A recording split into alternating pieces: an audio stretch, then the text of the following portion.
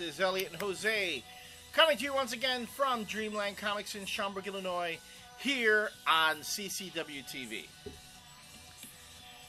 And a book that we meant to talk about last week, and 2 weeks ago. 2 weeks ago even, and I completely dorked. Well, no, the first week we didn't talk about it because I didn't get a chance to read it. Right. And then I did read it, but then the following week it just slipped, which is basically both times we didn't talk about it were Elliot's fault. Yeah, that's why we didn't talk about it. And I feel bad about it because actually this is a book that's produced by some local talents here in Chicago. Oh, one local talent. One local talent. No, I thought Beasts of Burden from Dark Horse by Evan Dorkin and Jill Thompson. Jill Thompson, I know, is a local Chicago artist. She is married to Chicago writer Brian Azzarello. So they both live in Chicago. And I follow Jill on Twitter quite frequently. She's a big wrestling fan. I know. You know that? Yeah, no, I didn't know that because... Yeah, all right. Yeah. But anyway, Beasts of Burden is a new miniseries featuring the characters from the earlier Strays stories created by Evan Dorkin and Jill Thompson. The first Strays story appeared in a Dark Horse Halloween special a couple of years ago. And they've been popping up like 6, 8 issue stories like here and there. Here and there. Yeah. The story of it's... You don't want to call it a funny animal book because it's really not, but it's a book featuring talking animals in a way. Well, they talk to each other much in the way that the Pet Avengers did. Right. You know, animals can understand each other when they talk. People can't understand them. Humans can't understand them. And it's back to the adventures of these characters, and to just call it a comic book about talking animals is an oversimplification because very much so. These dogs and cats and pets deal with the supernatural. Mm-hmm. And in this first issue of Beasts of Burden, these animals encounter... It's like it opens like Magnolia, the ending of Magnolia, with the rain of frogs. Mm-hmm. And we start seeing what these frogs represent to these animals and what happens. And... You know, I remember when I read that first Stray story in the Halloween special, I was just touched by it. It was just this wonderful, wonderful story with all the, these great characters and empathy and gorgeous, lush artwork. Mm-hmm. And I'm thinking, can they do it again? Can they recapture it again and again? Actually have it go through, because it's going to be, I think, a 4-issue miniseries? I think it's a 6. 6? I could be wrong. Or it could be an ongoing. I don't know. I thought it was 4, but I could be wrong. You know what? But they do it.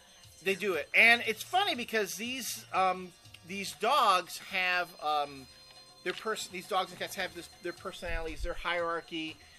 They have one dog that's the elder, that communes with the spirits of nature and the animal world, and it's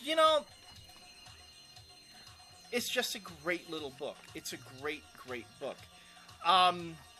I put this up there with Pet Avengers as, one of my favorite books of the year. A little bit more gory. Oh, no, it is more gory, but you know what? Not so gory that you can't share this with a younger child. I mean, kids they see kind of gross stuff here and there. It's more of a spooky book than it is a horror book. And they're cute little character moments. It's funny. The animals venture out into the forest to find this giant bullfrog that's there to pretty much eat everybody, and why is it there? How are these animals going to go up against that? It felt really, you know what it felt like? It felt like Runaways, but with animals. Because they have all this, there's this little, this sort of tinge of tragedy. Because in the previous series, they lost a couple of their brethren. A couple more in here. Yeah, and they lose a couple more here.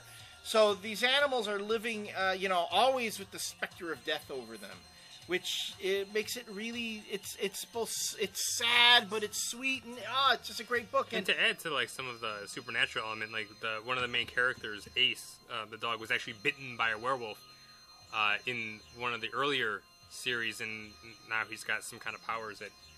They reveal in here. Right. because they're used bitten by a werewolf. So which is ironic that it's a reverse. It's usually a human being bit by a werewolf. Right. In this case, it's a dog being bitten by a werewolf. Very clever. And then when you get to the back, you get to Scott Alley talking about how he really wanted Evan Dorkin to write and draw it, and Evan said he couldn't do it because he didn't feel that his style would work for it. And when you bring Jill Thompson into the mix, it's lightning in a bottle. Yeah. It's just a wonderful, wonderful mix between these two, and I love it. And I'm actually I'm even more ashamed that we didn't talk about it sooner, because it's a book that you really should be picking up. Yeah, it's a fun book. It's well written, and the art is beautiful. It's gorgeous artwork. And yes, it is a mini-series, but each of the stories are self-contained. And are parts of the larger a larger series, right? So you can pick up that book, read it. I just hope Dark Horse actually collects. I mean, I think there's enough now of the shorter stories that they did to collect into like an issue 0 or something like that. Yeah. But they actually do catch you up on what was happening in the other stories in the back here to fill you in on some of the background of what's been going on with the series. So Beasts of Burden is a really is a solid book. It's gorgeous. I mean, no, it's not a fanboy book. I'll admit it, it's not a fanboy book. If you're not, and those are the kind of books that we like on here. Yeah, it is. But it's a book that you can open up, you can pass it on to younger readers, fanboys. You can share it with fangirls, and vice versa. I won't go so far to call it an all ages book again because there's a bit of the gore, but not terrible there's gore. some borderline language in there. Not awful language. No. Yeah. But yeah. And then you're looking for something.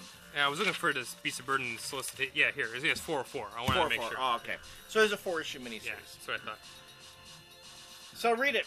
If you get it, if you see it, make sure you pick it up. Support a good, solid, entertaining, independent book. Give him some of your money. And how much was that book? Oh, yeah. $2.99. $2.99. It's a fucking bargain. And it's a wonderful, gorgeous artwork, glossy cover, all that stuff, glossy paper. Dark Horse, again, shows that. And a smaller company, how does a smaller company do this, is my question, when they don't have near the resources? Because maybe they care about the industry and the medium? How's that? That'd be a first, wouldn't it? All right. So, Beast of Burden. Go get it. When we come back, we're going to talk about another book that we let get by us. So, we'll see you then.